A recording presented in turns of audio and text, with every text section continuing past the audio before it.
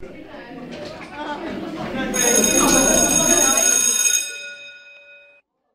don't know if there is anything as dull and tedious as editing an academic manuscript, especially if it's your own.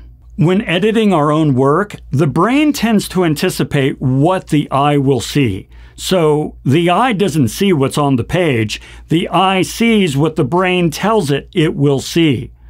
The point of all this is, rather than doing a good solid scrub of the document, the eye is just sort of scanning it. As a result, we think we've got a pretty good document, when in fact, it's garbage. I'm Dr. Lon Schiffbauer, and this is how to edit an academic manuscript. Editing and proofing an academic manuscript means looking for more than just spelling and grammar and format. A good, solid editorial process should consider these 7 elements. Structure and format. The paper includes all the required sections and is formatted correctly. Narrative flow. The content should follow a clear, logical narrative flow throughout the manuscript, including smooth transitions from one topic to another. Topic discipline. The content should always adhere to your stated research problem, never straying off topic. Coherence. The content clearly conveys your line of reasoning. Academic rigor. The content properly cites research and substantiates your claims and interpretations. Grammar and spelling. The content maintains correct use of active versus passive voice, past, present, and future tense, verb agreement, third person, and spelling. Writing style. The content employs appropriate sentence length, economy of language, using one word when one will do, and not 3, and academic tone, also known as scholarly voice. Now, these are the 7 elements you should consider when performing an edit. But how exactly do we then edit the manuscript? Well, here are 10 things you can do to really make sure that your proofreading is top-notch. Number 1, carve out short periods of time in which you can edit your manuscript. The brain can maintain focus for only so long before it starts to get sloppy and miss things. Keep your mental focus sharp by editing in 1-hour blocks throughout the day. Number 2, work from a printout, not a computer screen. The physical nature of paper makes it easier for the brain to engage with and form a mental map of the content. Another advantage of a physical printout is you can take it anywhere. So whether you're waiting in line, doctor's office, who knows what, you can always pull it out and maybe get in good 10 minutes of editing. Number 3, and this is my favorite, read your manuscript aloud. When you read your own content, the eye tends to see what it expects to see, what we intended to write, not what is actually on the page. When we read the material out loud, it forces us to slow down and really make sure we're catching each and every single word. Furthermore, the ear can hear poor grammar better than the eye can see it. When you say it out loud and it sounds funky, it's because it's funky. Number 4, use a blank sheet of paper to cover the lines below the one you're reading. This keeps your eye from slipping into scan mode and forces you to slow down and focus on the content. It also helps you read each sentence individually and assess it as a standalone thought. Now, if you're breaking rule number 2 and actually editing on a computer screen, go ahead and highlight each sentence individually. That way you can focus on the sentence that you have highlighted before you. Number 5, highlight, circle, or otherwise check off every punctuation mark.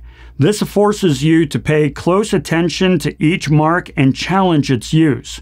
This is especially helpful when proofreading your references. Number 6, in addition to reading your manuscript from beginning to end, edit it from end to beginning. Now here's the idea. When you first sit down to start editing your manuscript, you're fresh, you're laser focused, you're all there. But as you go through, your attention starts to wane. This means that in the case of editing a paper, the beginning of the paper is fantastic, the middle is and the last part of the paper, it's garbage. So we want to make sure that we are applying the same amount of mental faculties to the end as we are the beginning. Now, another thing this does is it helps to break up the narrative flow. Now, yes, we want to make sure the narrative flow is good, but we can get caught up in the story, if you will, and we start to read our paper as a paper rather than looking at sentence structure, grammar, spelling, things like that. By reading from the end and going to the beginning, that narrative flow is broken, and so it forces us to pay attention to those small little persnickety things.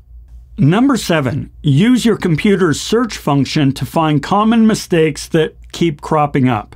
This is a great way to quickly find and fix instances of that, who, affect, its, and other common grammatical errors that may vex you. Number 8, compartmentalize your edits to really focus on those 7 elements that we talked about earlier. So for example, one edit is just about spelling and grammar, nothing else.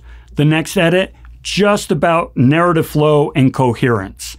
You really want to make sure that you're focusing on one thing so that you can apply all your mental faculties to it. Number 9, read the paper as a reader, not as a writer. Now, I know that's not easy. In fact, it's probably impossible, but bear with me. As the writer, you are already invested in the outcome.